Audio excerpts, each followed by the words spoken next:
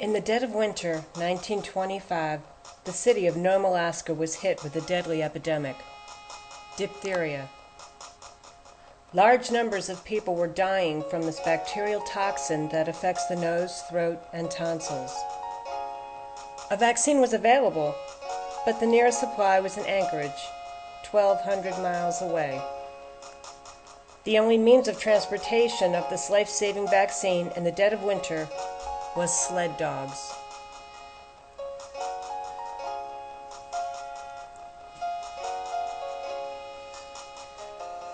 Huskies pulled sleds guided by mushers in a relay fashion in order to speed the much-needed vaccine to the people in Nome.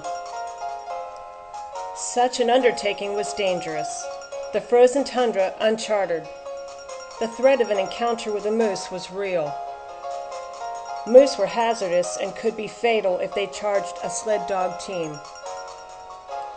The vaccine was delivered successfully to Nome in only 2 weeks' time. A miracle.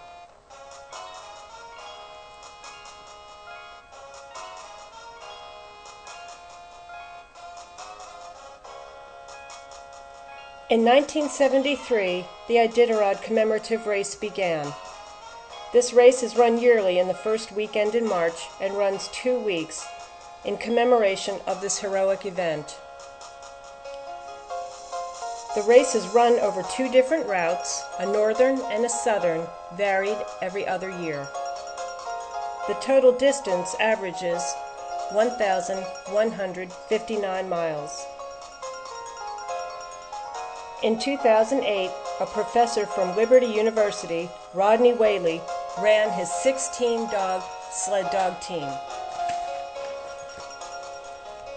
Out of 96 teams entered, only 78 completed the race.